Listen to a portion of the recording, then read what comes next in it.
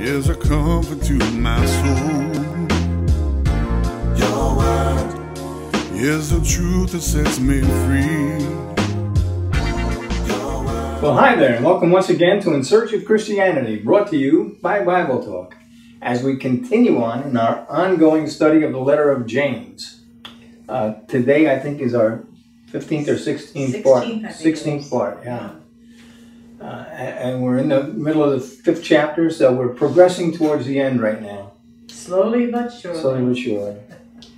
So you'll want to have your Bibles and maybe a pen and pencil and notepad so you can jot down some notes.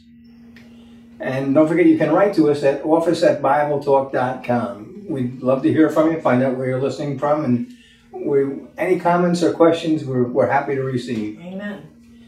All right, so we're going to pick up in James chapter 5, starting at verse 16, right after Alice asks for the Lord's blessing on this time together. Hallelujah. Father, we bless you, we praise you, we thank you. And Lord, we ask that the word that goes forth tonight goes into our hearts and comes out of our mouths and touches other lives and changes hearts. We just don't want to speak anything on our own, Lord. And we just want to do what you command us to do. In the name of Jesus. Amen. Amen. And we left off last week talking about, because James is talking about sickness and happiness. Joyful. Cheerful. Cheerful. There's sufferings and cheerful. So, yeah, so now in 5:16, let me read 5:16. Now I'm reading from the New American Standard Version of the Bible. And James says, "Therefore, confess your sins to one another and pray for one another so that you may be healed. The effective prayer of a righteous man can availeth much." Well, I'm going to take issue with that translation a little bit. The simple fact of the matter is, where it says confess your sins, in the King James it says confess your faults. And the simple fact of the matter is, because James talks about sin quite a bit in his letter, and each and every time he talks about sin, he uses a very different Greek word than he's using here in this verse. Okay. So, to be precise, there's a difference between faults and sin, all right? If we confess our sins, it says, he is faithful and righteous to forgive us our sins and to cleanse us from all unrighteousness. If we say that we have not sinned, we make him a liar and his word is not in us. That's what John wrote in 1 John chapter 1, verses 9 and 10. What's the difference between a sin and a fault? Well, I'm going to tell you, because even in the letter of James here, in chapter 1, verse 15, chapter 2, verse 9, chapter 4, verse 8 and 17, and here in chapter 5 and 15, but in verse 20, but not in 15 and 16, he uses an entirely different word that literally means sin, right? Well, you know, Alice and I lived in and ministered in for quite a while in California, which is pretty well known for its fault lines. Yes. And by the way, it's not the only place in the United States that has fault lines by any means. As a matter of fact, we lived in New York City in Westchester County in New York, and there is a nuclear power plant called the Indian River Power Plant on the Hudson River, which sits right over a fault line. That's good planning. That's the government for you. And in Tennessee, there are quite a number of massive fault lines. Now, what is a fault line? I am not a scientist, but I will tell you this. It's a place where there is weakness in the structure that has a proclivity towards problems and an earthquake. I mean, you know, we were in California when the Northridge fault broke loose, and I mean, You were there right after that. and there was massive destruction in the Los Angeles area and just north of it, because the crack followed. I mean, the quake followed the fault line, right? So if you think of fault as kind of like a weakness and a propensity for problems, then think, do we not have weaknesses in our life? Absolutely. And are we not prone and susceptible to fault, to sin?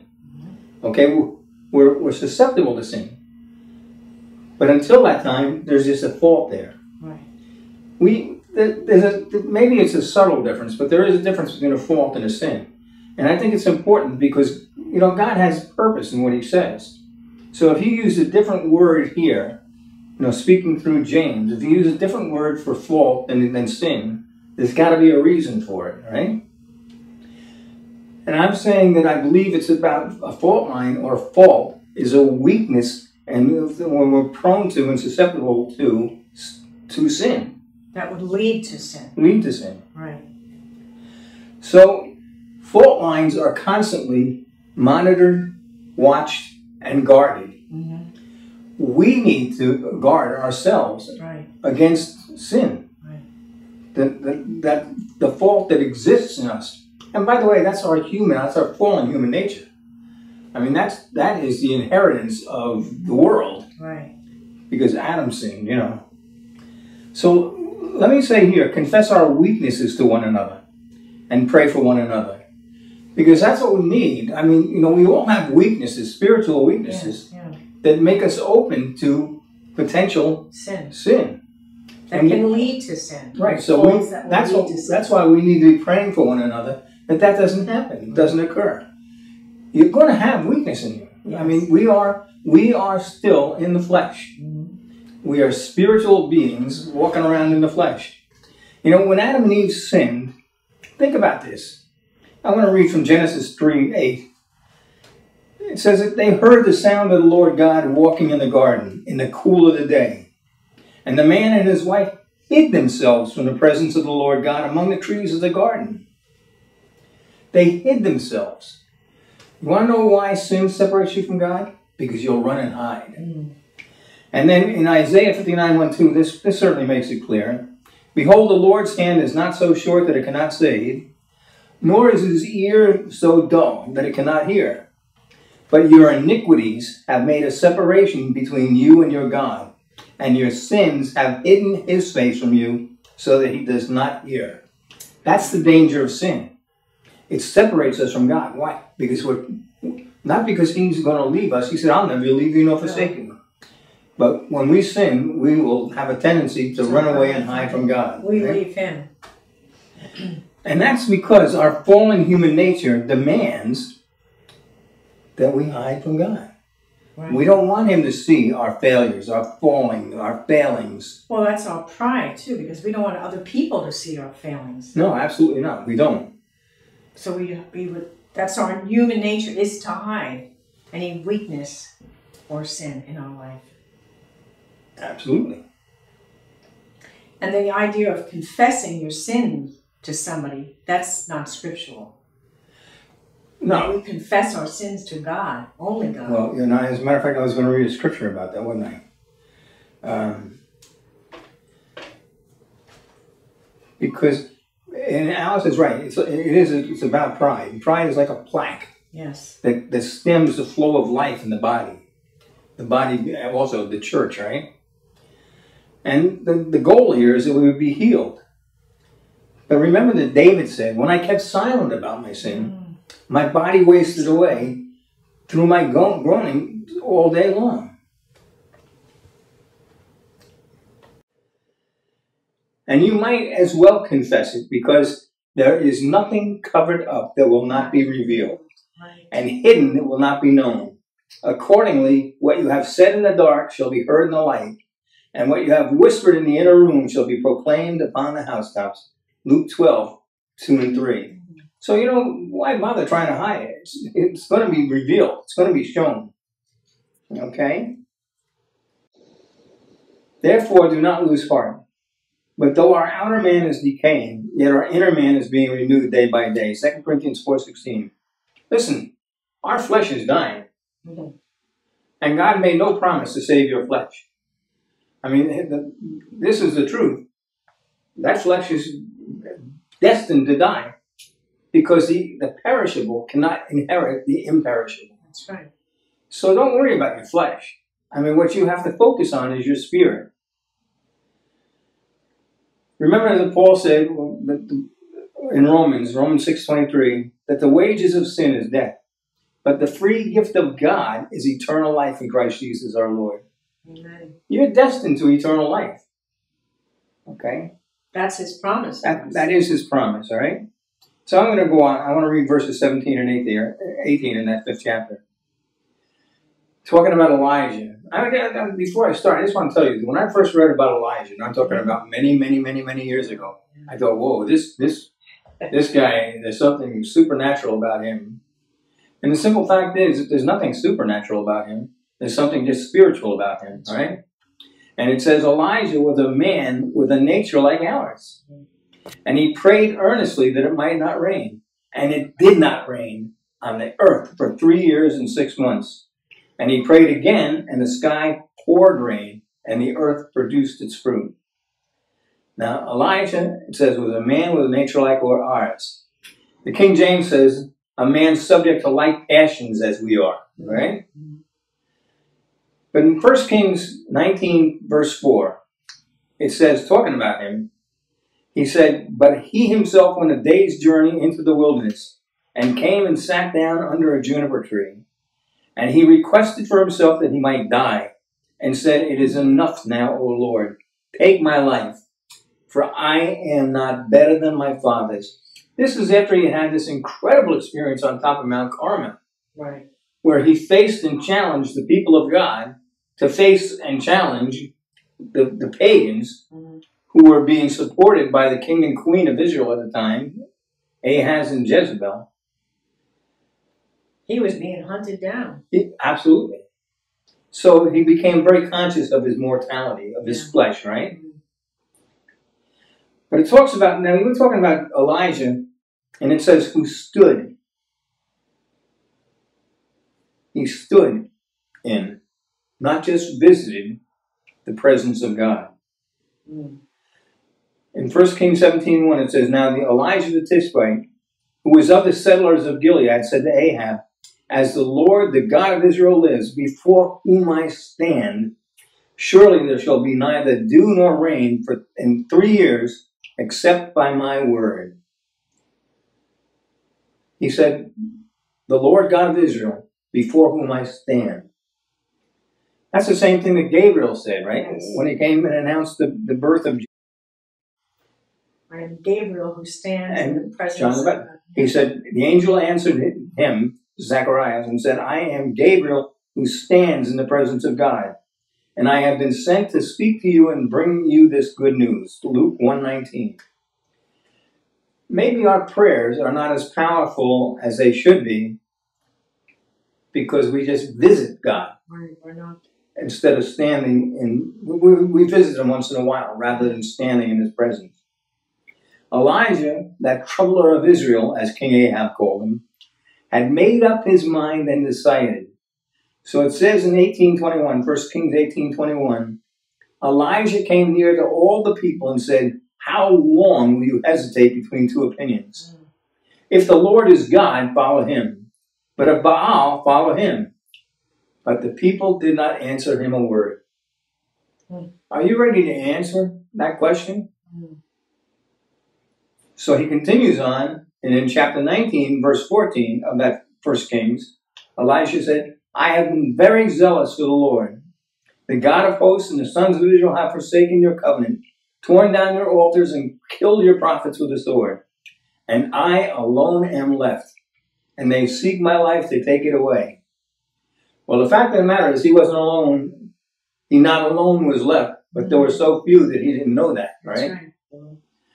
Elijah was hot for the Lord. I mean, he was on fire for the Lord. That's right. That's why he had no trouble calling fire down from heaven on that altar, right? And he believed. You betcha he believed. So in Revelation 3:15, talking about being hot for the Lord, God says to the church of Laodicea, he said, I know your deeds, that you are neither cold nor hot. I wish that you were cold or hot. Right? Elijah prayed earnestly. Now, I'm going to say this. Listen to what I'm saying. I'm going to talk about the power of prayer. Okay. There is no such thing. God is the power. Prayer is the connection. Right. The power is not in your prayer. The power is in your God. but you are connected to him by prayer. So be on guard against the pride that credits your prayer rather than your God. I'll say that one more time and think about this. Be on guard against the pride that will give credit to your prayer rather than to your God.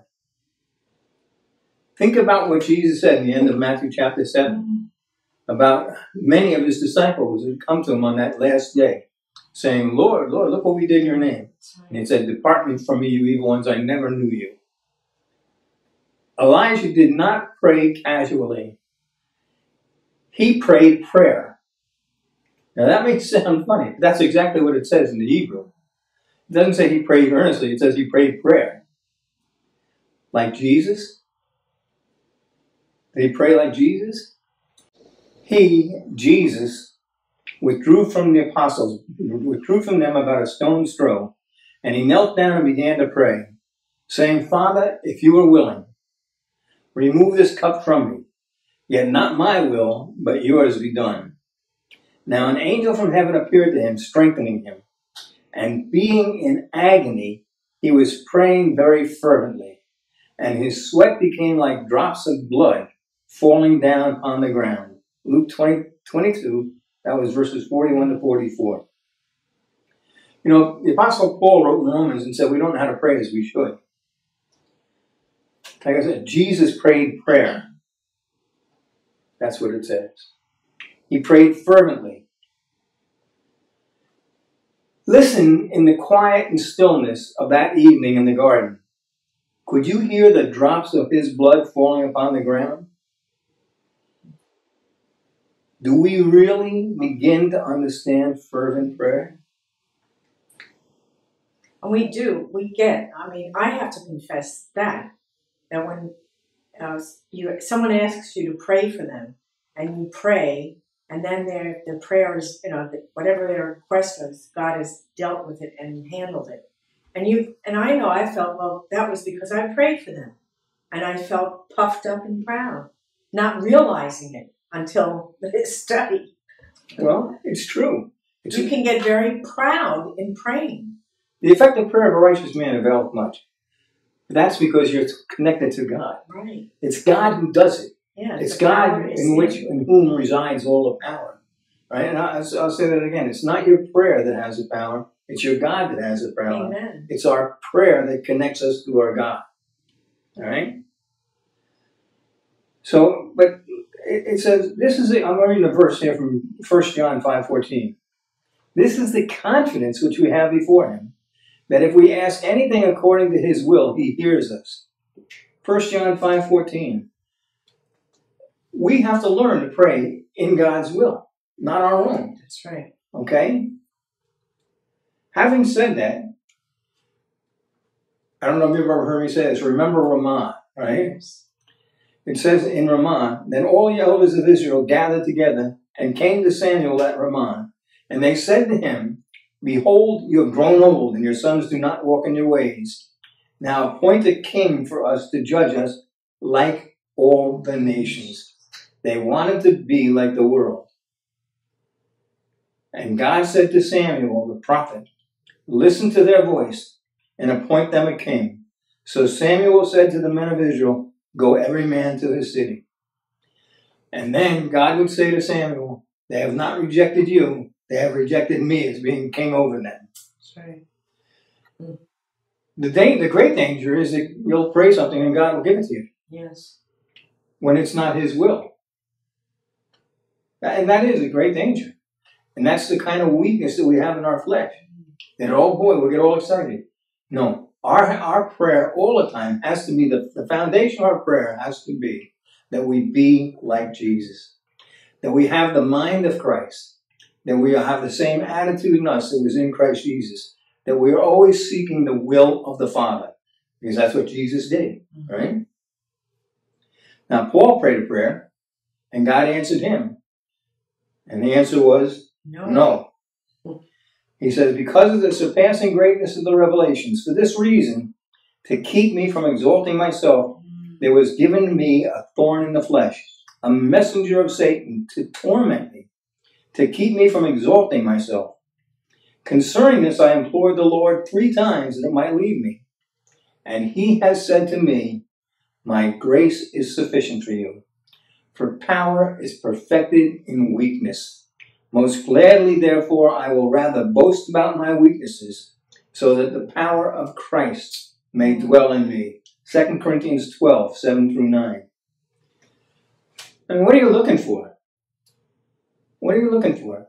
Are you looking to do God's will, or are you looking for God to do your will? When you talked about that last verse about being perfected in weakness, God is power, and that's what you were saying. Power of prayer. God is the power. God is the power. So it's the same thing that like John the Baptist was saying. He must increase, I must decrease. In absolutely everything. I mean, there's so much that attests to this. Yeah. We have to, it should be obvious to us, but it doesn't seem to be, at least all the time. You know, the effective prayer of a righteous man availeth much. We just talked about that. Mm-hmm. What's the effective prayer? To pray God's will. Thy will be done. It says it in Philippians. Have the same mind, the same attitude in you that was in Christ Jesus. Be transformed by the renewing of your mind. We have to learn the desire to be like Jesus, always seeking the will of the Father. And then you'll find out that you have a mighty, mighty powerful prayer life. Okay. It says about Elijah that it did not rain on the earth for 3 years and 6 months. That's because of his prayer. Right. But his prayer was because that was God's will, right?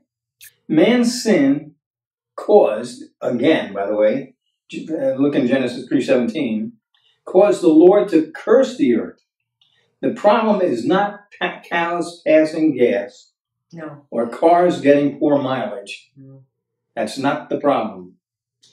It is being taught that God does not do that type of thing today because of grace. That's why James said earlier, let not many of you become teachers, because so many out there who do not have a clue about the nature of God are teaching about prayer. Amen. God doesn't change. It says that in Psalm 55:19, Hebrews 13:8. But I'll tell you what, it doesn't seem like mankind changes very much either. It says in Jeremiah 51:17, all mankind is stupid, devoid of knowledge. Every goldsmith is put to shame by his idols. For his molten images are deceitful and there's no breath in them. You know, there is or was a show, I don't know, which I've never actually seen the show. Are you smarter than a 5th grader? Mm. Right? Yeah, there was a show. I've never seen it either. I think that's what the name of it was. Yeah. The question the man needs, not to be, are you smarter than a 5th grader? The question the man is, are you smarter than a turnip? Or an artichoke or a tree or something? For we know that the whole creation groans and suffers the pains of childbirth together until now. Romans 8:22. So consider this. As he was now approaching near the descent of the Mount of Olives, the whole multitude of the disciples began to praise God joyfully with a loud voice for all the miracles which they had seen, saying, Blessed is the King who comes in the name of the Lord. Peace in heaven and glory in the highest. And some of the Pharisees in the multitude said to him, Teacher, rebuke your disciples. And he answered and said, I tell you, if these become silent, the stones will cry out. The trees are going to clap their hands when Jesus comes back. So it says, So shall my word be which goes forth from my mouth. It shall not return to me void, empty, without accomplishing what I desire, and without succeeding in the matter for which I sent it. For you will go out with joy, and be led forth with peace. The mountains and the hills will break forth into shouts of joy before you, and all the trees of the field will clap their hands. Isaiah 55:11-2. There it is. The trees of the field are going to clap their hands. Hallelujah. One more. Okay, I want to read to you Psalms 96, verses 11-13. Let the heavens be glad. Let the earth rejoice. Let the sea roar in all that it contains. Let the field exult in all that is in it. Then all the trees of the forest will sing for joy before the Lord, for he is coming. For he is coming to judge you. He will judge the world in righteousness and the peoples in his faithfulness. This is what we have to look forward to. What an amazing time, what an amazing place, what an amazing thing to be a child of God who has been given the Holy Spirit to give us the power to do exactly that, to seek and to do the will of God. Do not be led astray because of your weakness, because of that fault line that goes through man ever since the sin of Adam in the garden, that we have a desire to have our will. No, let us always seek God's will, and you'll always be blessed, I promise you. Well, that went quick, I'm sorry. Yes, it did. There's more. There's so much more. There's so much more. But remember this. I mean, remember that our Father loves us. I mean, it all boils down to the love of God in our lives. It's an incredible. We don't know how to pray as we should. But if we know that he loves us, if we know that he loves us so much that he put his only begotten Son, Jesus Christ, on a cross in our place, well, you know, it says that love will cast out fear. That's right. Perfect love casts out fear, and his love is perfect. So fear not. I know these are rough times. Fear not. Trust in the Lord your God. Trust in the Lord your Father who loves you immeasurably. Hallelujah. Father, we just thank you, Lord God, for your love. We thank you for your peace. Yes. We thank you for your joy. We thank you for all the fruit of your Holy Spirit that you've placed in our lives. Lord, help us to be faithful witnesses of that love. Help us to communicate that love to others. Help us to bring that good news to a world that is so filled with bad news. Help us to bring your light into a world that is so filled with darkness, Lord God, that other lives may be touched. We praise you and thank you that you can use us in all of our weakness, in all of our humanity, Lord, that you can use us for the glory of your name. So we praise you and thank you. Hallelujah. Well, until next week, may the Lord our God bless you and manifest himself in your life and through your life. In Jesus' name. Amen. God bless you and goodbye. Bye. Bye-bye.